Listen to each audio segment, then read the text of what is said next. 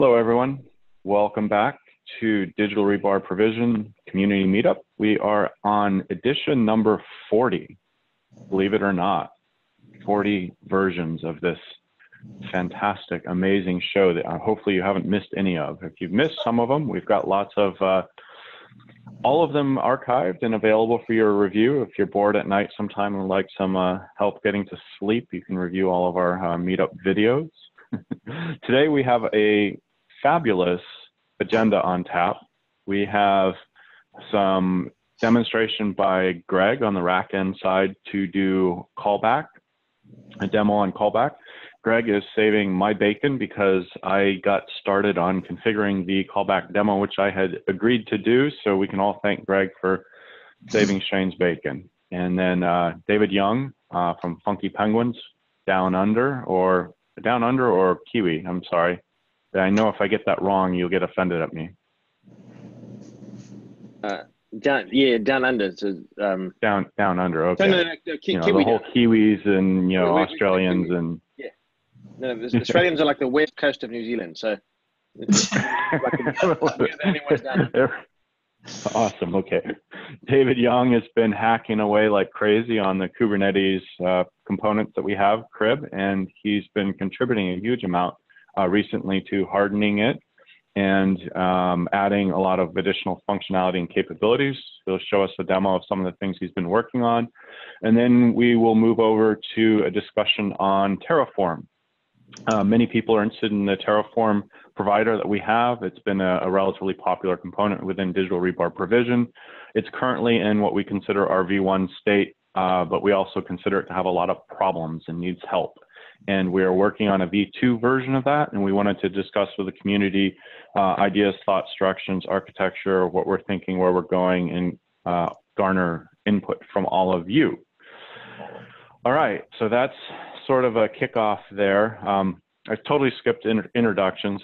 Shane with the Racken team. We've got Michael Rice, Rob Hirschfeld, Greg Althaus, Isaac Hirschfeld, and Victor Lowther on the call, I think in the background with Greg.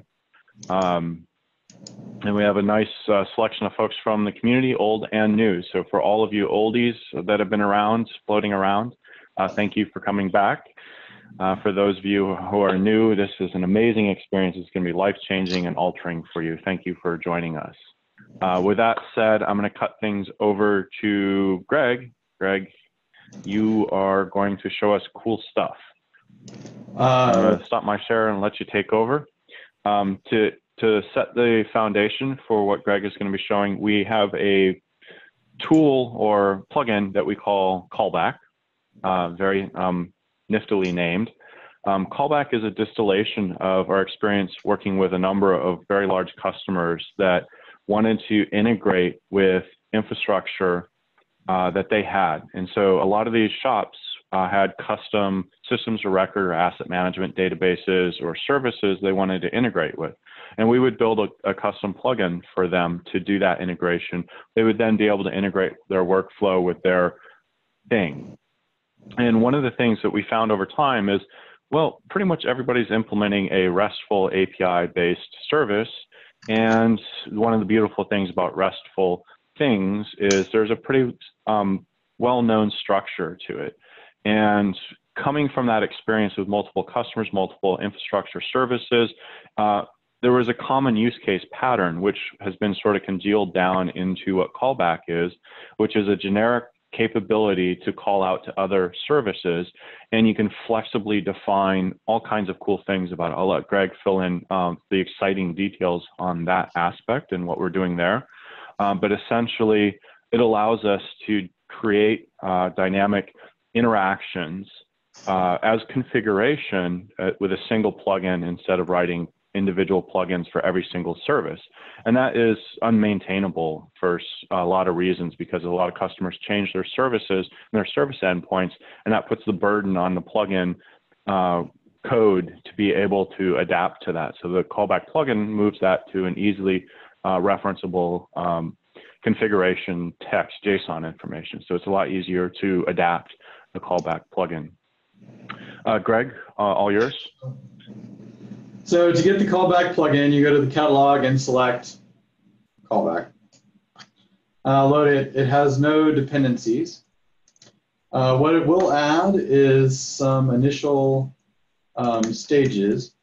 We take advantage of the ability to put parameters on stages. And so if, for example, callback complete, the idea is if you put this stage in a workflow, it will do the complete callback, and we'll kind of show you through that. It has a single task. The task is actually pretty straightforward. It calls the action, the callback do action, specifying the callback action that you want to take. Optionally, it will let you specify which plugin instance you want to handle that callback, and we'll show you that in a minute. But the idea is it's fairly straightforward. Anything that the callback returns from its API is printed to standard out. Okay, so that allows you to create these milestones. So what I've done for our test purposes is created a workflow that is just basically our basic discover. We're apparently going to call complete a couple of times. Then we're going to call a couple other callbacks, and then you just go back to sledgehammer wait. So what I've done is I've created a little Go service that's just basically going to receive a bunch of callbacks and print when that's received with data. So I'm going to run that server. And just to kind of show what happens, I'm going to rerun this workflow. And so it goes through the process, and so now we start getting the callback data. And in this case, I have a couple of callbacks configured, specifically the other side, and let's see, hit me are configured right now. The idea is that I don't have to configure all the callbacks. The idea is I can put the milestones in place, and if the plugin doesn't have the configuration to generate the callbacks, they're not done. So you can see here, we're going to change stage. When we change these stages, those parameters on the stage become available on the machine. And then when we transition out of that stage, those parameters disappear. And then we can use that same task over and over and over again to generate different callbacks to different systems. Now, configuring the callbacks is done on the plugin itself. The idea is that I may have a secure service that I want to send these callbacks against, or I don't necessarily want the endpoint to have that data. So that's what this is providing. So the callbacks are configured using an object. So you define the callbacks that you want this plugin to handle. Since I've named it callback, that's the default. So the hit me stage is going to call hit me. In this case, I have two plugin providers. This allows you to have two sets of callbacks potentially managed by two different groups so that you could have one for one set and one for another. The other side generates that. The callback system allows you to do posts, puts, gets. You define what the callback is. You give a URL. You can even do auth, and I'll show you some of that here in a second. The idea is that you're posting a machine object to a service that can then do whatever they want with it. And so by default, the full object is sent. To keep my screen from just exploding with stuff, you can also specify that you want certain parameters excluded. So in this case, I told it to exclude the GoI inventory and the LDAP information, so it's not being printed, but you could alter that. In this case, my system, my first callback runs, there's my machine object at the moment the callback runs. The idea is that as the system's going through the workflows, you can send the machine objects to specific locations with the data that's associated with it. Once that's for that, so that's that plugin for, or callback, for example. And the other one, I've also added the aggregate flag. So in this case, it's not only sending the machine itself, but it's also aggregating it, all the parameters that were associated with it, so that you can get the like SSH keys is on my global setup, so that's getting sent as an aggregated parameter. The excludes runs after aggregate, so if you were worried about sending certain passwords or other stuff like that, you could extract them or exclude them from the system. It also allows you to specify decode set to true. The idea there is if you have secure parameters, by default, the parameters will be sent encrypted across, which the receiver can't decode without getting a key from, well, at all. They have to re-ask DRP for them decrypted. So you can actually set decode set to true, and that will decode secure parameters in the object that it sends on. The callback structure that you can build basically allows you to specify a URL, a method. So if you needed to do a put versus a post, you could do that way. You can even do, and I guess I'll save that for a second. You can specify retry and timeouts where you can say retry this a certain number of times because the service wasn't ready or whatever. And then after a certain number of seconds, timeout. You can also specify a delay between retries so that you can get, you don't just hammer your upstream system. If your upstream system requires certain headers, you can specify the headers that way. And then, like I said, the actual parameters that let you alter the machine object that you send back. That defines a callback. The last one I missed or skipped was auth. Auth allows you to specify the name of an auth type, okay? This allows you to define like a basic authentication structure, or if you have something that will return a JSON blob upon authentication, you can do that as well. So if you're doing basic auth, you can have that send username and password. That'll get rolled into the request and sent as a basic auth request. In that case, you can do HTTPS in the URL string, so it's a full URL, including query parameters, by the way. So in the URL, you can specify your query parameters you want to use.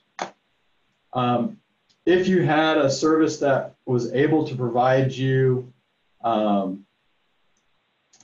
JSON blob that had like a token in it, you can specify the URL that you want to hit for that, the method, data needed to generate that authentication, additional query strings if you need to send that on the URL. And then that also has retry, timeout, and delay capabilities. And then you can specify the two JSON fields optionally. Well, you have to specify the token field. That will be pulled out of that JSON blob as the token that should be then sent in the header as a bearer token for the upstream auth system.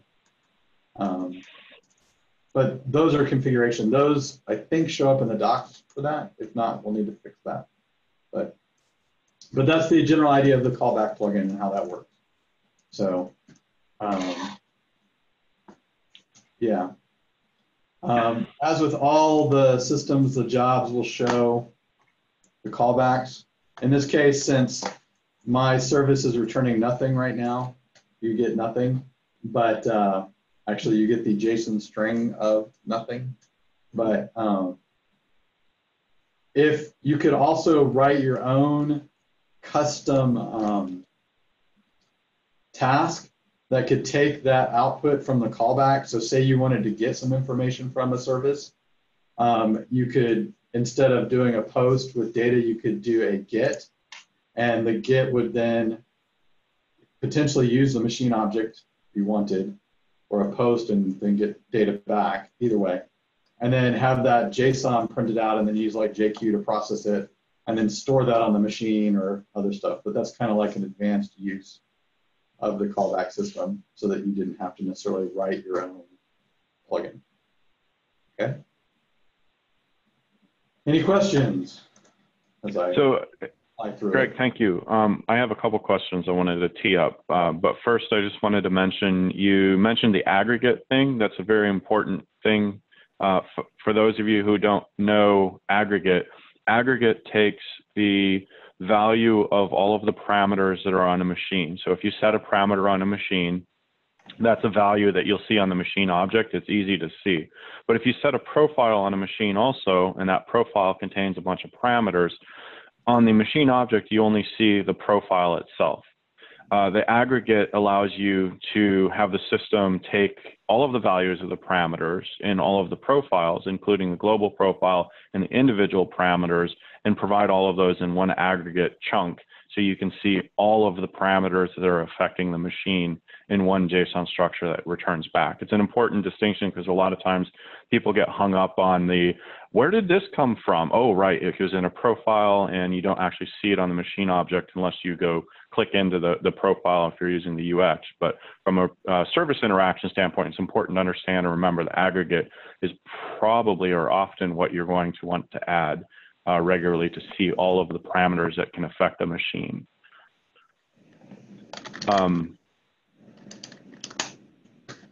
Chris has is this like the mechanism that the runner uses but allows to point to another service? Kinda, but not necessarily. The idea is that the server is making, or more accurately, the callback binary on the endpoint is making the request. The machine isn't. The idea is that this allows you to isolate the machines if there's like a network separation or security separations, so that the machine itself doesn't take the action. So the runner is, if you think about it, is doing API requests against the endpoint.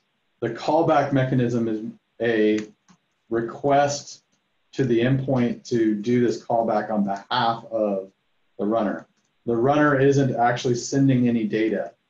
The callback is looking up the machine, it's building the aggregate data, and then processing it. So they're disjointed in that regard. It allows us to reduce the required trust on the runner and the machine, and defer that to the endpoint so that it can be more secure.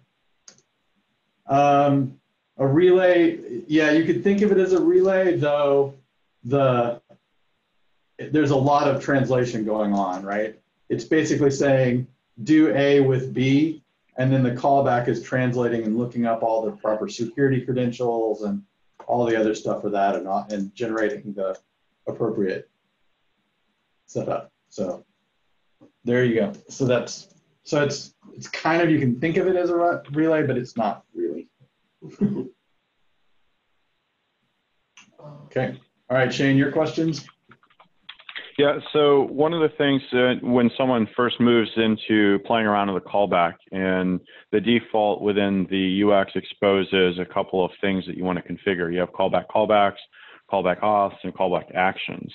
Auths is relatively self-explanatory. It defines the different authentication methods that you need to use to interact with a remote RESTful service. But can you just briefly cover what callback callbacks is versus callback actions? Okay, so there's 5 callback parameters. Callback auths and callbacks are used by the plugin object to define what should happen for callbacks and auths. Callback proxy is also used by the plugin if a proxy server is needed to access the endpoint. So the idea is that your endpoint may need to be bounced through a proxy. So this allows you to specify what the proxy URL is that then that can process your outbound URLs. In general, hopefully you don't need that. Then the other 2 are used on the stage to define what callback should be, which callback plugin should be used. So that's what this callback plugin is, and it defaults to callback.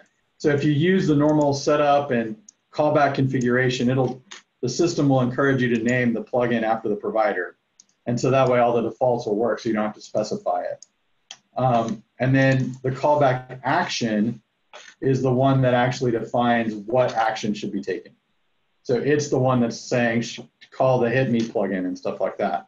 And so it's the thing that maps the stage to the actual entry in the table. So this hit me here would be the value of the callback action parameter on the stage. Oh, okay, perfect. Thank you. Any other questions from community? Okay. Well, awesome.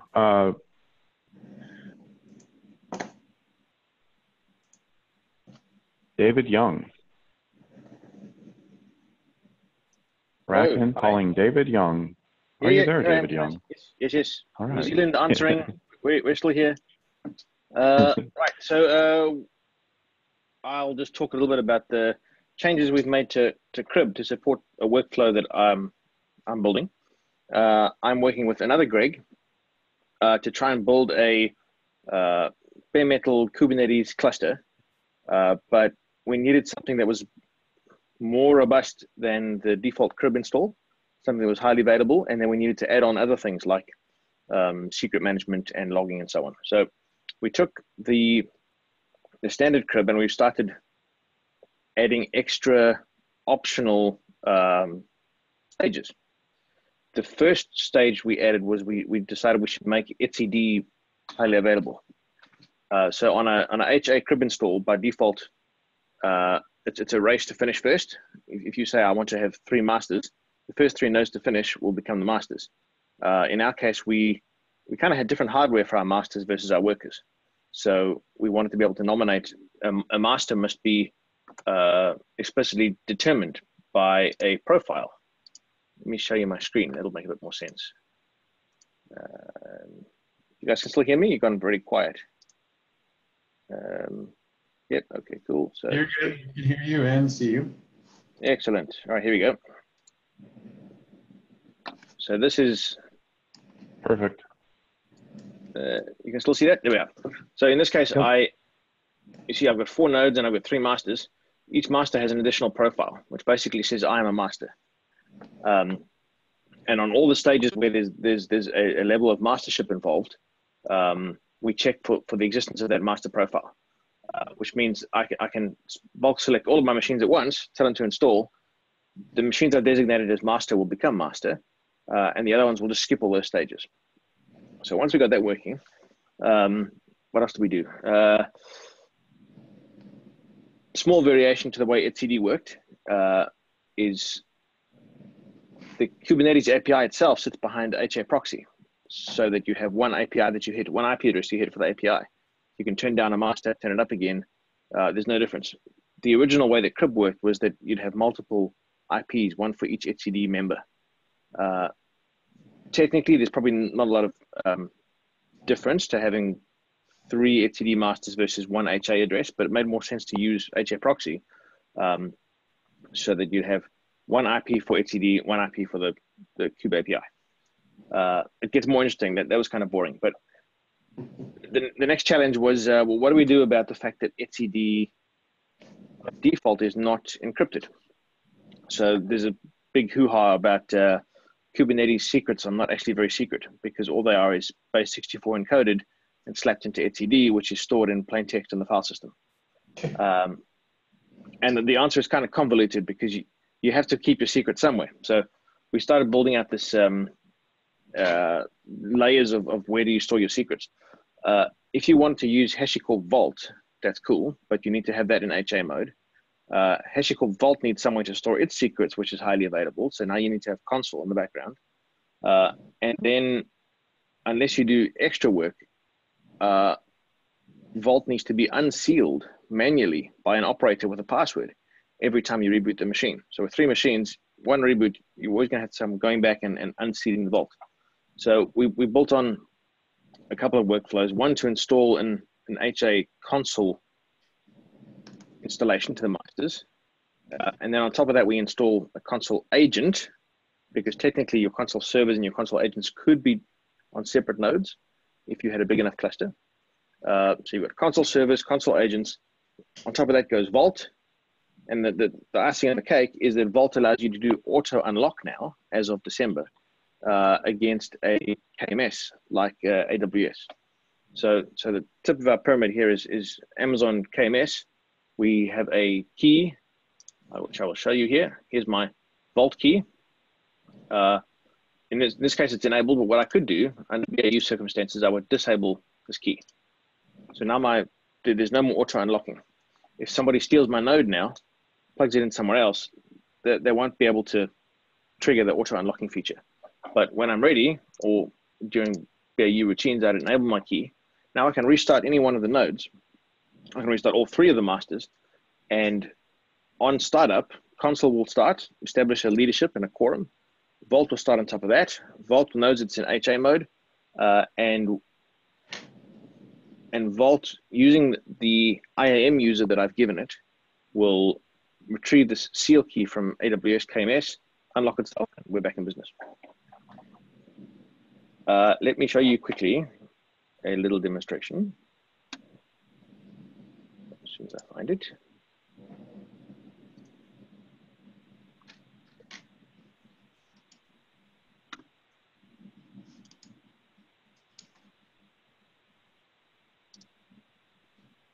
This is going to be super boring, this one, but it sets the scene. Oh, the other problem that we had, it's a pain in the butt to have to reinstall the OS every time you rebuild your cluster. It takes about 10 minutes. So we came up with a soft reinstall. This is not the soft reinstall. This is just, this is going from a fully configured cluster and running a reset. There it goes there. What the reset does now is what it always did. It wipes out GRP's memory of our cluster, all the parameters we've set, all the certificates. But then it also wipes out all the elements on the local OS that were deployed, like all the containers, all the config. And in the case of Ceph, it also wipes our disks clean, so we're ready for a new Ceph installation. Skipping ahead here, you'll see this video takes 4 minutes. All the nodes except one of them finish pretty. There we go. This one stays behind. The reason that the worker nodes take longer than the masters to reset is because of the Ceph resetting business.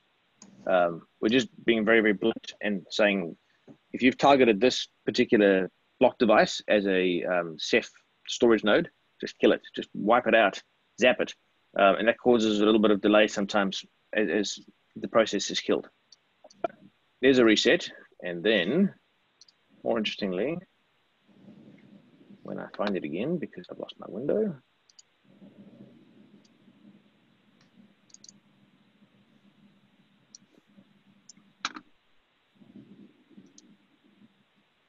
All right, here's an install. This, I'm going to zip through this one. This took 16 or 15 and a half minutes. This, you see I installed all 4 machines, all 7 machines at once. The masters would have finished first because they're slightly faster, but also I nominated them as masters.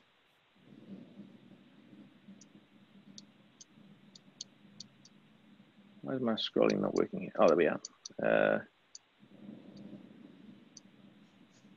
Okay, so here we're getting interesting. Oh, there we go. In the beginning, we replaced Docker with Containerd. Step 1. That was cool. And my Greg did a lot of work on hardening the CentOS install with some CIS benchmarks to make it more secure by default. It's a pain in the butt sometimes because now there's a mandatory logout if you leave your session open, which is good, but a nuisance. Every time I go back to the session, it's logged me out. But yes, so we start off, we install Containerd, we install Kubernetes, and then etcd, here it comes, console.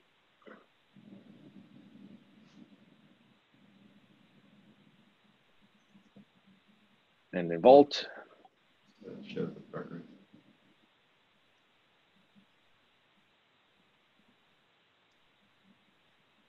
You will be familiar with the whole keep alive thing. Runs.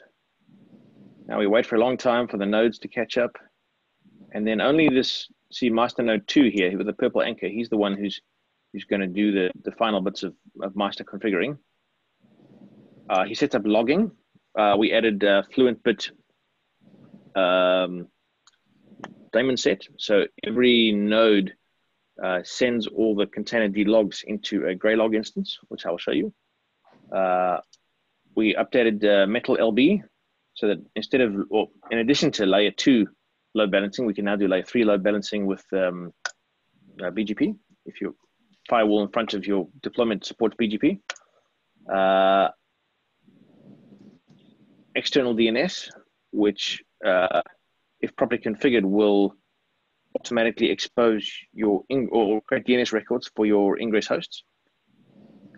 this step here, this Nginx till list takes a long time because it's deploying the Nginx ingress, but not using tiller. So we've moved away from tiller in Helm 3. We've tried to avoid using it at all here. And then it deploys Cert Manager. And Cert Manager has this webhook that it uses to pre-validate any certificates you give it. It's a bit of a chicken and egg problem. Cert Manager has to be running to apply its own certificates, which it sort of gives itself a pass for. But we've also tainted our masters. So the masters won't run normal workloads, which means I need to have workers up in time to run the webhook for Cert Manager so that Cert Manager can continue. So this Nginx till list install takes a while, and I use the backoff function that comes with the crib utilities or the crib libraries to continue the backoff as it retries. Eventually this will succeed. Once the webhook is happy, it's got quite a big backoff now, so it's taken a while, and we're done. So total install time was 15.5 minutes. And what we have now is we have logging. Let me show you my logs. If I can drive my own machine. Oh, here we go.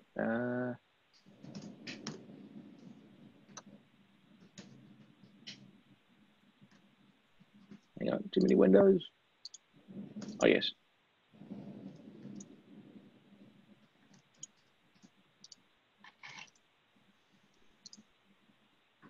Okay, one.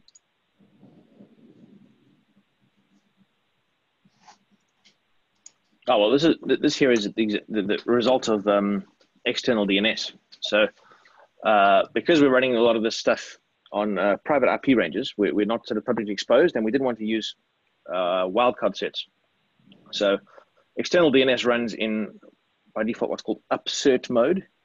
So it updates and inserts records, but it never deletes them. And as you can see, I've been messing around with Jenkins X. And so for every single ingress I've created, it's gone and made me an A record and a text record. But it's really handy that you can spin up a new service, a new ingress, and that's it. The DNS is done for you, and the load balancing is done for you using MetalLB. I'll stop now and ask for questions. And if you want to, I can show you the gray log, the logging that spools through, and the Ceph cluster that gets built, and other things. David, that's awesome. There's a lot of work you've done there, obviously, and a lot of foundational pieces that you've put in there. We've talked about previously the console vault pieces would be nice to pull out as a separate set of components and then can just be added in as stages into a workflow, since those are very useful, reusable pieces. But the general question I had for you is, you're currently layering a lot of services and master service work on 3 physical machines. So you've got Vault, Console, Kubernetes, you've got a whole, etcd, you've got a whole pile of services running there. Are those individual services in the rework you've done able to be pulled out and specify different sets of servers? So maybe you want to do etcd on these 3 servers and your Kubernetes masters on these 3 servers, for example. Right now we've got a distinction of I'm a master or I'm not. Okay. Theoretically, each clustered set of hosts has its own election to decide who gets to be the boss. So if you nominated 9 nodes to be masters, the first 3 in the race would become the console masters. Again, the first 3 out of 9 would become the etcd masters, and so on. But there's no distinction at the moment about these 3 are targeted as specifically etcd masters, and these 3 are targeted as console masters. Okay. It would be doable with a parameter. In terms of separating things, we've tried to not break the current crib workflow. We've maybe not been completely successful, Greg, because I know you fixed some stuff that I accidentally broke. But the idea is that, this is our workflow here, which is basically crib with a bunch of extra stuff. So console server, console agent. Basically use stages instead, right? Effectively. Yeah, exactly. Yeah. So we bolted on a bunch of extra stages, which you could optionally add to your workflow if you wanted to, but otherwise just leave them alone and they won't do anything. But yeah, and on a bigger cluster, we could make a new parameter that controls mastership. Oh, there's going to be a lot here. And lets you specifically target a console master versus a Kubernetes master. So cool. My question is, what does the configuration look like when you initialize this? Like for a lot of our use cases, when we talk about testing just a quick crib, we say, throw this profile on with this value, and it'll build a non-HA single master cluster, right? So it's fairly simple. So what does kind of your starting config look like? We build a starting config with Ansible, and we split that into a JSON and inject that into DRP for our profile, which we call GKC. You can see it's not simple.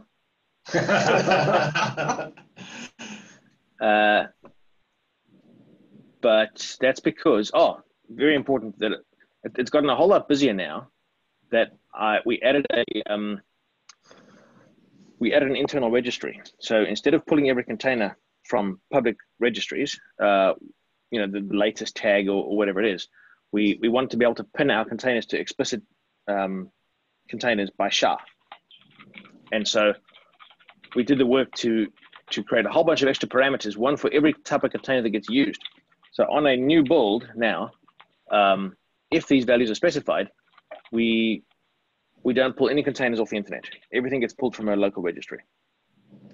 The value being that it's a pre-tested combination of containers, and you can be 100% confident that your next build is going to use exactly the same containers that your previous build used. Because the rate of change of all these other containers are so fast that we found that even between a reinstall 2 days later, we'd be getting different code because the Mental LB guy has got a new version deployed, or Calico's got a new version, or something else. And so how do you get stability, and how do you know that you've tested something in dev before it goes into prod? So yes, it's big and busy, but we create this with an Ansible script that we also use the Ansible script to create our reservations. This is all spat in here through an Ansible inventory, which deploys the reservations and creates the machines and assigns them their profiles. So we don't do any manual clicking around in the GUI. We start an Ansible, we create the environment, boot the machines, provided we get the MAC addresses right, which I don't always do, they appear and they're ready to go. Okay, so you pre-create the machines with the MAC addresses for mapping purposes? Yes. Okay.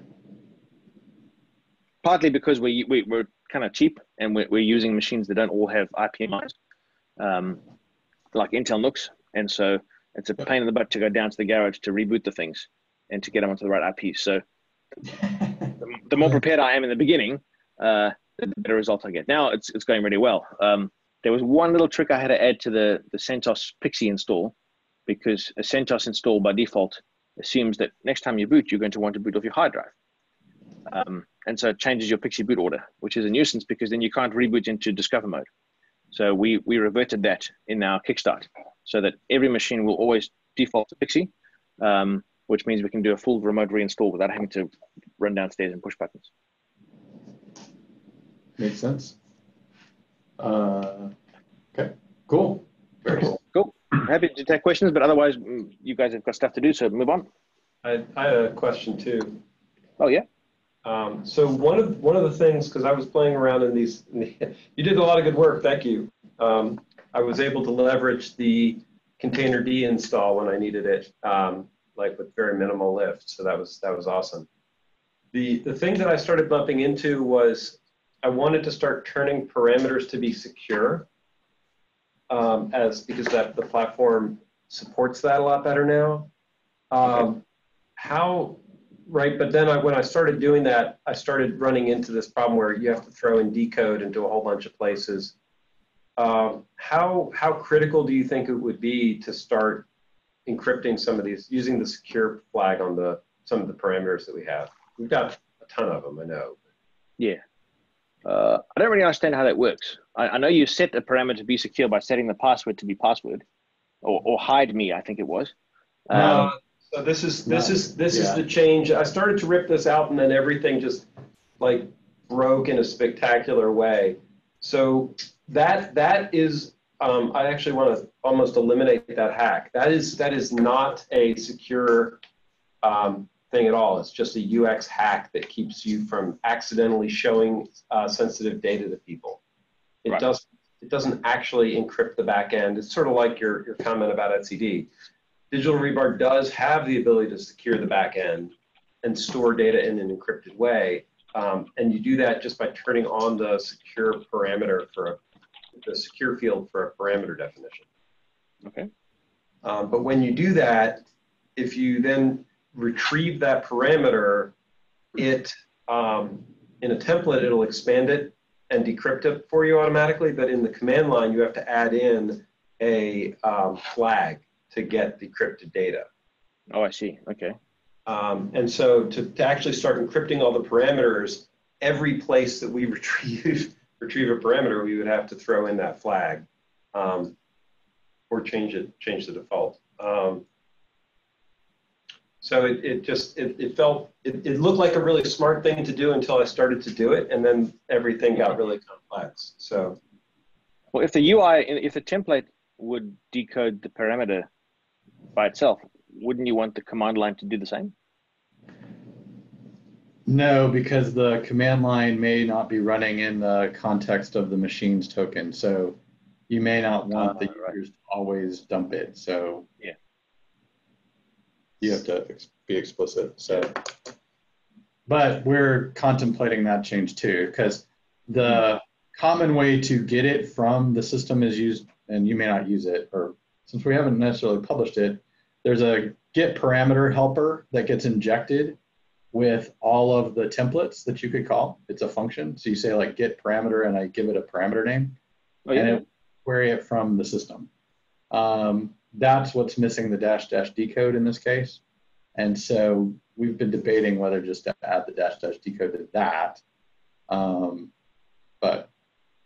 Oh, I see. Yeah. So, gentlemen, I'd love to continue the conversation on crib. We got lots and lots we can talk about. David, you've done a huge amount of work on this. We really appreciate it. And we look forward to more you're doing. And if there's interest and you're willing to come back and show some of the other pieces, we'd love to have you back on again. In the meantime, I need to shift this over because we're running short on time here. And if there are any other questions that come in from the community around the Kubernetes stuff and crib that David has worked on, please drop them in the Slack community channel or hit us up on email or send out smoke signals or however. That's fine. We'd love to get them over to David. He's on the community channel as well, so that would be great. In the meantime, let's shift over to Terraform. So just to set the bar really quick, Digital Rebar Provision has a Terraform provider that allows us to interact with Terraform, or more concisely, Terraform to interact with Digital Rebar Provision to do Terraformy things with bare metal physical machines through Terraform's concepts of DSL and manipulation of infrastructure. There are a lot of people that use that, but there have been a number of places where you can cut your fingers pretty badly and possibly bleed to death with Terraform v1, the primary issues being state management of your physical infrastructure and having two chiefs in the kitchen cooking, or to mix metaphors or something. And essentially, Terraform tries to do its job, wants to destroy things because state has changed and recreate them.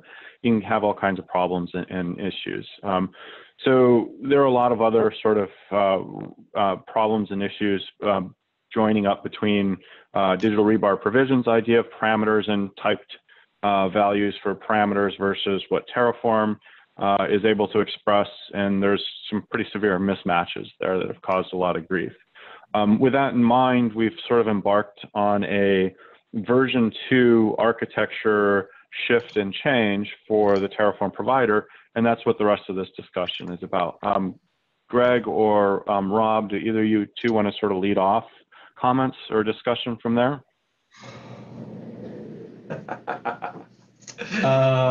You're a Rochambeau. Yeah, so the biggest challenge we've had with Terraform and the providers is the state management. And so right now, seems like there's kind of two basic operations of using Terraform. One is the create destroy pattern where I create it, I use it for what I want, and then I eventually destroy it, but I don't do anything in between with Terraform. I just use it to start. Okay, so that pattern works fine. And you should feel comfortable and confident using that. The challenge is if you actually believe that you can use Terraform to do secondary updates and actions and other things like that with the plan file against a DRP instance, then you can get in trouble. In the first pass of the Terraform plugin provider, we've chosen to do full object replication. So Terraform state file basically builds up a copy of the state of the object from DRP at the time it takes its actions. The problem is that drifts. And so if you try and reapply a plan after you've done your kind of initial work, that reapply will attempt to set it back to the create state that Terraform recorded, plus or minus anything that you may have done changes-wise in your plan. And that causes huge problems because it'll like reset workflows and cause reinstalls potentially and all sorts of stuff because Terraform doesn't have the concept of a normalized state in that regard. This works great for cloud processes and stuff where you are being much more declarative. If you're doing bare metal, it's harder. So that's that side. As we go forward, what we're looking for is some guidance or usage patterns of what are you really using Terraform for? How are you using it? If it's just create, delete, then that's helpful because it helps kind of direct how much effort we put in. If it's more of we want to reapply and reapply and reapply, then we have to think about this in a different way. Our current thoughts are around things like we're just going to flat out lie to Terraform and give it a fake state effectively, and then have some mapping in the provider that says, well, you said you wanted to do that, but you lie, so we're not going to do that. That's one of the paths. The other question we have around Terraform is right now, the current Terraform provider lets you manipulate pretty much all of the objects. So you can create profiles and workflows and parameters and all of these things. Is that useful? Do you guys use it that way? We've been trying to encourage people to use content packs and upload those. And it makes sense potentially for Terraform to have some way to import content packs and export content packs and stuff like that.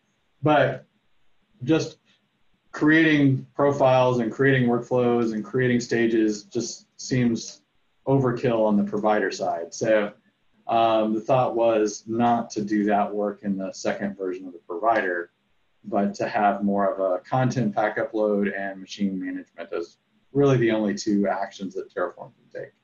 At least that's the first thought. And then the third thing that the current provider kind of does is this weird lazy pooling system, which allows you to kind of define sets of machines to work with. And it was built before the tenant system and all sorts of other stuff.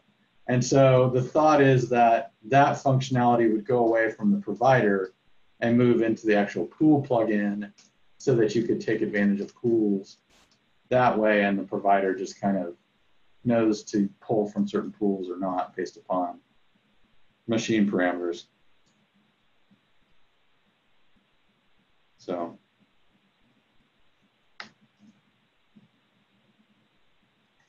that's okay.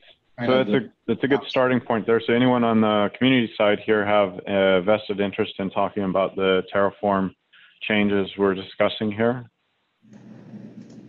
Because we'll just do it the way we want to do it otherwise.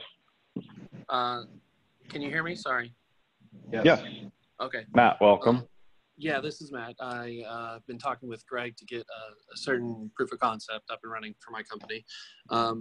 I'm actually like the idea of simplifying the Terraform, because I don't think that workflows are going to be as important.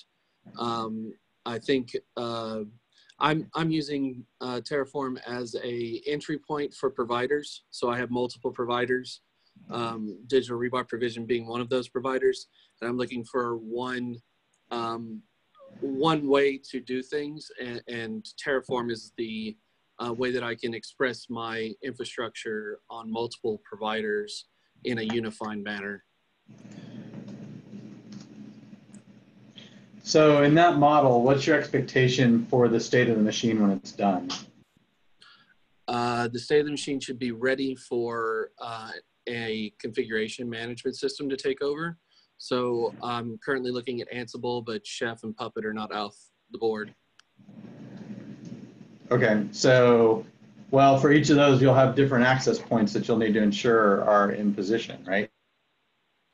Yeah, that's right. So if you're doing Ansible, you'll need some shared SSH key. If you're doing Chef or Puppet, you'll need it joined to some external server, right? Or at least an SSH key to run Chef solo or Puppet solo or whatever it is. Right, and Terraform will be able to get me to that point. Assuming an SSH key, right? Right, yeah, I'll need some way for Terraform to talk to the servers, and then Terraform will be able to get me to the point to where things are joining my Puppet Master or my Chef server. Okay. And you want to do it with Terraform because that gives you a multi-platform tool. Is that That's right. So if we actually went further down to that, it wouldn't be as useful unless you were using the same process on Amazon and Google and VMware. That is a goal though. So yeah. Okay. OpenStack being the one that we're targeting first. Oh, okay. Yeah, there's yeah, that's You don't want to touch the OpenStack comment?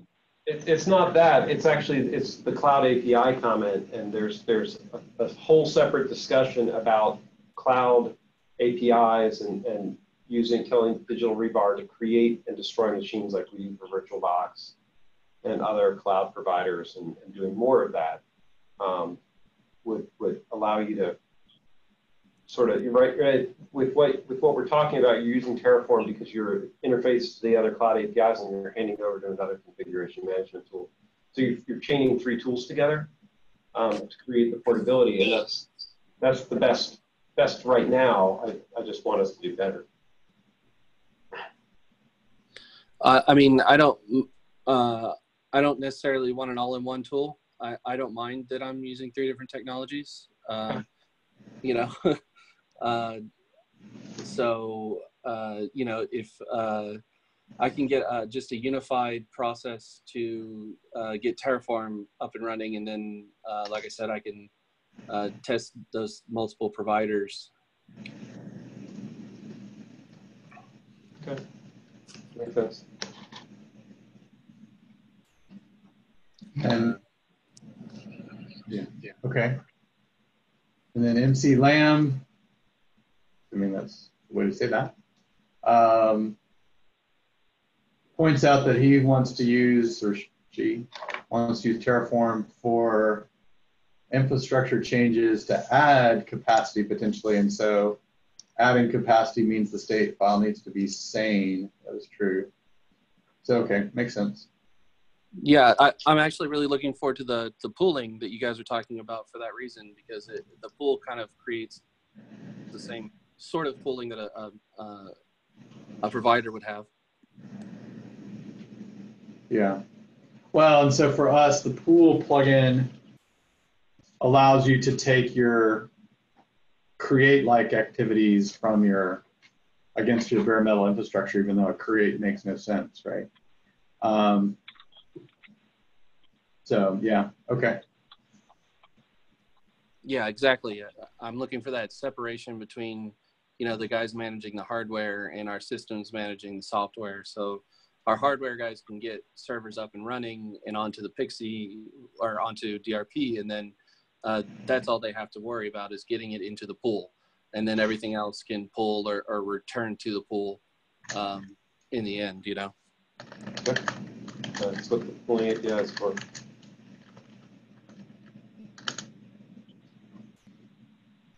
Okay, yeah, no, that makes sense. Yeah, and that's part of how another way we can avoid state drift is that the pool can handle some of that abstraction. Right. So, okay. That was one of the other challenges with the old design is that we used parameters on the machine, and if there's a state conflict where Terraform's rewriting parameters on the machine,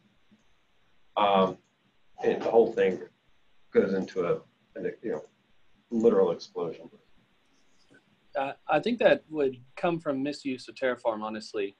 I mean, if you're using Terraform to manage your configurations, you probably aren't using Terraform the way it's designed. Just saying. I'm not going to argue on that.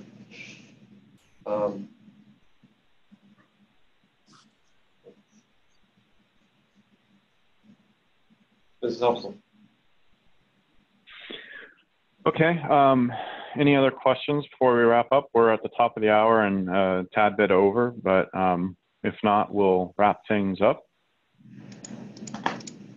Again, I would invite conversations on the Slack Pound community channel. So if you wanted to further follow up with questions or thoughts or comments, we really do value feedback from users, operators, community members of Digital Rebar Provision, your use cases. It's important for us to try and ensure we're matching and mapping all of the capabilities and pieces to work for you and your environment. So please follow up in the Slack Pound community channel. This is a wrap up on Digital Rebar Provision Community Meetup number 40, believe it or not. We will see you all in 2 weeks, and we will get an agenda out to you this week for the next meetup, and we'll have some more fun, interesting topics. Until then, provision on.